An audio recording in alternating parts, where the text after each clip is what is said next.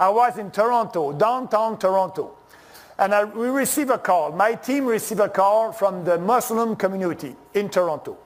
And they said to us, there's 5,000 Muslims in our organization that are members of the Conservative Party of Canada. We had questions for you as a candidate, and we had every candidate that came to visit us, and we are asking the same questions to every candidate. And you, Mr. Bernier, you didn't come to visit us, and the election of your party will be in 3 weeks from now. If you want to maybe have 5,000 votes, it would be good for you to come and visit us. And I said, okay.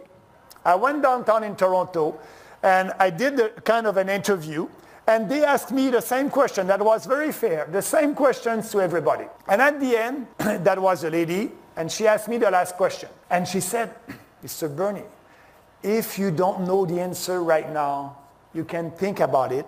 You can go back to Ottawa and write the answer. Because, you know, it's the most important question.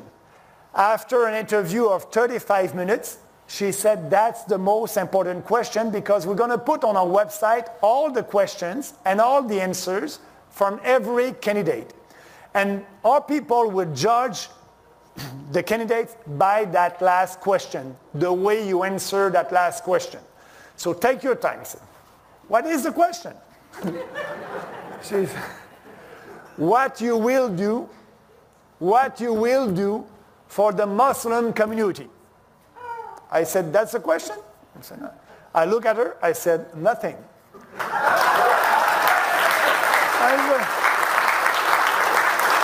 said,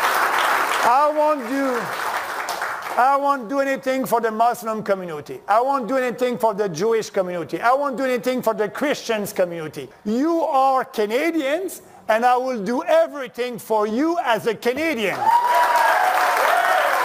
So,